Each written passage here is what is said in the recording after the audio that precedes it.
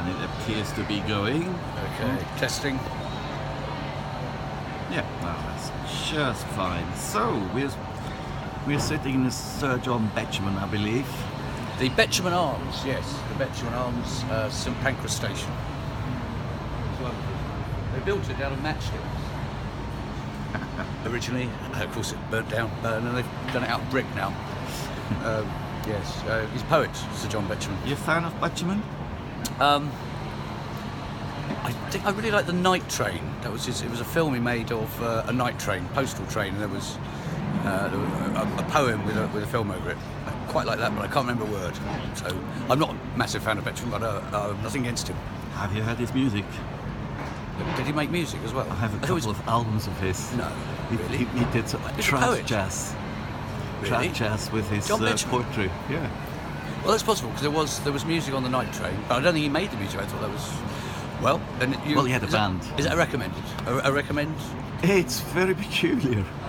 All right, that's a recommend. You know, goes well with Vivian Stanshall. Oh right, okay. He's in that in its way. Bonzo dog doodari kind of thing. Good, I'll look it up. Who were your comedic inspirations when you started? People that made me want to start were Arnold Brown, John Higley, Malcolm Hardy, Jerry Sadowitz. That's probably it. The people that made me want to carry on. Phil Kay. I'm a massive fan of Phil Kay. He's the only one that actually. In comedy, there's two kind of routes. There's sort of what I regard as jazz or classical, in the sense of you write something and then perform it, and then the other one is make it up as you go along. And Phil Kay is the most make it up as you go along bloke I've ever seen. I used to be 25 years ago. I was the show after him in Adelaide, and I used to stand there while he was finishing, and it was always completely different. And there'd be people, he just would be running over, so I'm waiting to go on, but there'd be people walking out backwards, still laughing their heads off, but they had to go somewhere else. And I've also seen him die when he go badly, but even when he does, I have immense admiration for him. So Phil Kay, I suppose. But I love John Higley, Arnold Brown, Jerry Sadowitz. When I first saw him, he blew me away. It was amazing. It was just the sort of thing you want. Memories.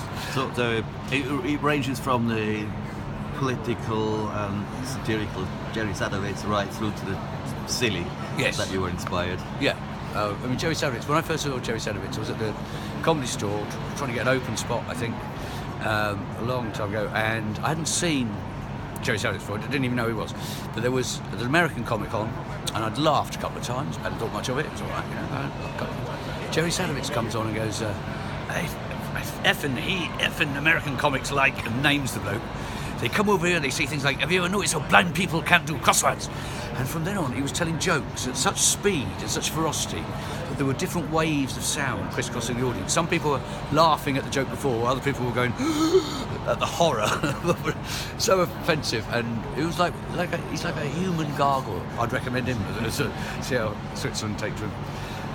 So they're the sort of people that. But I mean, when you sort of start off, I mean, you have people go on about. I mean, rock and roll is supposed to be like really full of risks and stuff, but I mean, in my view, nothing is as risky and vulnerable as going on stage in front of a crowd of baying, pissed hyenas, going for the jugular kind of thing. I mean, what made you have the confidence to get started? I don't know. I think like a lot of comics, I was shy. How I started was, I was at college and I joined every club in order to meet girls, like rowing club. And I auditioned to be in every play that was on, didn't get into anything, apart from the one thing, which was where you would go perform something you've written, comic written, in front of two people, and if they liked it, you perform the next day in front of an audience.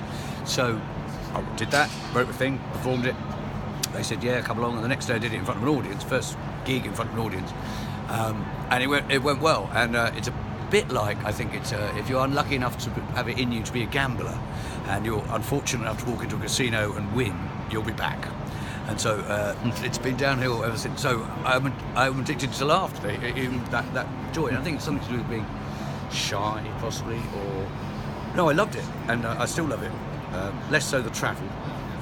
But it's very exciting. The free... what you can say on a stage and get away with. You can think anything you like in your head, but what you can actually manage to get away with, and what makes people, what people laugh, what we share together when people laugh.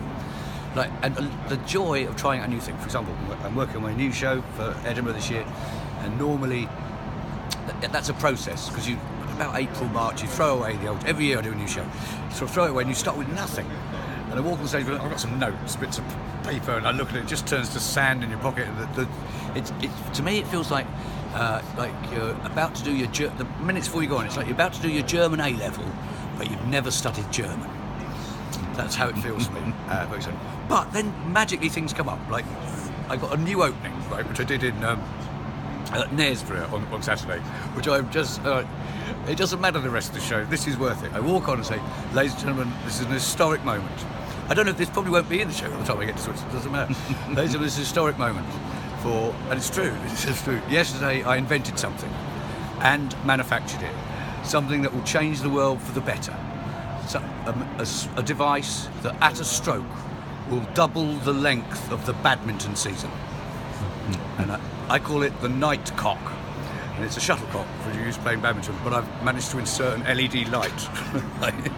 And then I just start knocking it up and down and get the lights turned down. So the audience see this blue light going up and down, up and down. And then I say it to the microphone. I say, and so the hour passed while there. For me, the rest of the show. But anyway, good luck with the future of your my invention, yes. Financial household. Oh, we're made now. History.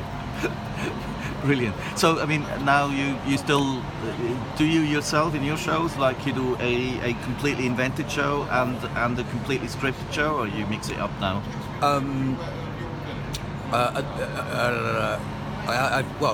I have done that. Like one year in Edinburgh, I did Buckethead Phenomenon and on, which was a completely scripted show, and I forced myself to improvise by having a show called Annual General Meeting, where I invited the audience to submit motions and I'd discuss them. And I did that for about 5 years, forcing myself to improvise, because what the trouble is with a comedian, you tend to end up with like a stack of material. You can always do material to get yourself out of things, and you don't push yourself in any way. But this is normally, by about this stage, mid-July, it's sort of settled down into something. There may be still bits of improvisation, but this one, I've done 8 previews now, every one has been completely different. About 2 or 3 little bits the same. Like that's new, the shuttlecock thing.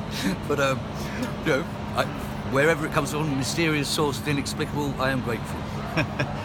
Do you have a writing method? Do you do Raymond Chandler every day, 5 hours you sit down and... Sometimes I force myself to do it, and so the show I did last year, I had a stack of stuff I'd written. I did that methodically. None of that ended up in the show. None of it. But I used to take this stack of paper around, and now this year, what I write notes, like a lot of comics, just in a notebook, and I started trying to read out from my notebook, and then I realised I couldn't read my own notebook on stage. So I've typed it up. I've got, again, a stack of paper. Again, I don't refer to it. I never come near it. But I have, on previous previews, I've read some of it out, and some of it's gold. But I just get distracted and go down some tangent. So I'm in a sort of expansive creation mode, and then at some point it will solidify into a show. That's what normally happens. By the end of Edinburgh, it's become a thing, and then but you're never sure how you created it. It's just that's what it is. There'll always be a little bit of improvisation, or and a heckler's a gift from the gods. If someone is that good? Used to fear them not to. What about shit hecklers? I had one in Knaresborough, this woman, she couldn't shut up, and it was obvious to everyone she couldn't shut up, so I tolerated her, just kept referring things to her. Sorry, I can't shut up. But there we are. Very, very rarely are they completely straight. I mean, it has happened. At what stage did the strange dresses come in? Strange dresses? Beer cans and the like. That was for last year's show. I had half a joke for that. I just thought of it. I just wanted to. I haven't decided on my costume this year. I mean, maybe I don't need one. What with the night cock? But well, that would look pretty good. The whole dress of those. I've given it to the Museum of Comedy. They're going to exhibit it. It's a real hassle to carry around. That's what the other thing is. What, the cans now? the cans, they're getting crushed. I mean, you could do the same with shuttlecocks. Covered in shuttlecocks? Yeah, and then read in the dark. Yeah, I don't know. The cans thing was just, it was a pain to carry around with because you had to fit in it. To avoid it being crushed, it had to be in a suitcase. And unnecessary for its... and only half a joke out of it. But I made it, so I had to use it. It's like that. It's, I'm intrigued that of all the people that you said, inspired you at the start, there's nobody really before 1980. Well, I suppose... before 1980... Well, before 1980... I mean, Sadowitz, Kay, all those people are afterwards. Yeah, way afterwards. Well, I suppose you could say Alexei Sayle and the young ones, but that was on TV. I'm talking about live, people I saw live doing it. How I ended up doing it was sort of by accident, and then Ian Cognito, I suppose, one of the people. But they're kind of contemporaries. They're contemporary of mine. Like people who I saw maybe want to do it are those people. I suppose Morecambe Wise, Two Ronnies, Steptoe and Son, sitcoms. It's funny. But it didn't make me want to be a stand-up. You didn't want to be a stand-up. No, but it didn't. I laughed at things, but that right. I never thought of being a stand-up. I was going to be a scientist. That's my. Well, they all seemed like a different generation, different culture, different age, and like the Alexis Sales, and all of a sudden it was like, okay, a bit older than I, but you could imagine having a beer with them in the pub. Yes, well, particularly Alexis, he's a very nice man. But again, it was the people I saw live. It was the live scene at that time. Also, people like Andrew Bailey, who used to do the most. One Andrew Bailey show is with incredible number of props, very strange, indescribable. That's how I describe it. There was a lot more weirdness around the Iceman. When I started out, no, never. The most bizarre act. It was an act. I remember being in a pub in Sydenham, and he was on the Iceman doing his act, and I was able to go to the bar in a different room, still laughing at what he was doing. There was no need to be in the room. What did he do? He used to melt ice. And he had this huge block of ice, and each one was numbered. It was 125 when I first talked to him. And he'd set up this rickety apparatus to start melting it. And he'd go, this isn't an act, I'm doing it for real. And he'd start using friction and then a blowtorch and something. It was actually melting. He said, as he pointed out, it will melt anyway. So, man doing the most pointless thing. No, but the fact that it's numbered, and the fact that when you're out in the body, it's going to carry on doing that. Absurd, like a piece of art, really. It was all those sort of things. That's very, very British, kind of 20 miles removed from the absurdity of Bonzadok, Doodarban and so. Yeah. Just way beyond. Do you remember Foffle Spare Jig? No, I don't. I'm hard. He used to be on the tube. Foffle Spare Jig? No, yeah, he used to bash his head against walls. I'm hard. Don't remember that at all. Foffle Spare Jig. Foffle Spare Jig. Nope. Yeah. Nope. Can't have seen everything. So, have you detected, I mean, I don't want to keep you forever, maybe a couple. Got to collect a bike. Have you, over the last 5 years, have you sort of detected changes in the themes that British comedy is treating? More anger, less anger, more drugs, less drugs?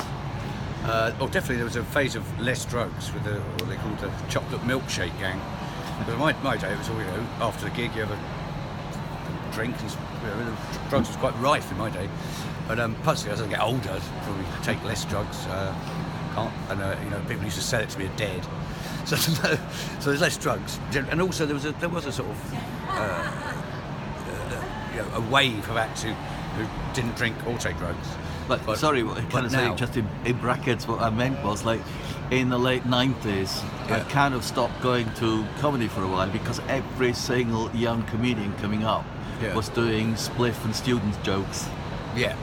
I'm sure that sort of thing happens. I'm not a particularly good judge of the circuit because I come in, I do my gig, I go home, I get back on the train, so I don't see a lot of people. What are people talking about? And also, I don't really want to watch it. I don't want to hear just before I go on. I don't want to hear what you're talking about. I just want to concentrate on what I'm going to talk about. So, I couldn't really provide you with an overall survey of what sort of things people are talking about. There's been a rise in some really good women, feminists, so for want of a better word, Bridget Christie and Sarah Pascoe and Josie Long. There's been a real wave of really good female comics come through, but they don't. And it used to be it's sort of pretty standard as a female comic. You've got to talk about periods or what you look like, but they don't. They talk about all sorts of interesting things. I don't know. I don't know. But okay, for yourself then, has your kind of interests in terms of what you? I'm politics, I suppose. Whatever's interesting, and engineering. I've been talking about. Hence the shuttlecocks. Hence the shuttlecocks. Invention of things. No, I don't know. It's, as I say, it's fluid at the moment. Each one, I talk quite a lot about the Grenfell Tower, and on one of the previews, and then the next one I tried to talk about it again, and that just didn't work at all. So at the moment, I talk about whatever's coming to my head that day, and it's very exciting. But it's like walking a tightrope without the tightrope. No, I don't even know what I'm doing, let alone what anyone else is. So before going to Switzerland, will you sort of beef up on Switzerland to oh yes, well have a few Helvetic jokes? Yes, I'll find out everything there is to know about Switzerland. I've already got I do have a Swiss thing that happened to me in Switzerland, which I talk about, not in Switzerland, but it also works in which is first time I went there was walking on the road, I saw a sign, and I hadn't seen, when you're abroad you see signs you don't recognise, and it was up high, I think it was in Basel, it was a blue sign with a white rim, in the middle a white stick figure sort of going like that, and underneath it, about 4 inches underneath it, was a zigzaggy line going all the way across, and I'm looking up at this sign thinking, I'm in Switzerland, what does that mean? No dancing? And then I fell down the steps. Turns out in Switzerland they have a sign above the steps to tell you there's steps. Once you know that, it's all right. I didn't fall all the way down the steps, so I recovered quite quickly because I've coped for a long time walking on this earth. Well, right. you will know this time around what kind of signs to look out for then. Yes, I'm aware of that one. The blue look at steps. Oh yes. Well, thank you very much for that. I shall very much look forward to having you in Miller's. I look forward to coming to Miller's. Thank you. Thank you. Excellent. Cheers. Thank you. Right. Is it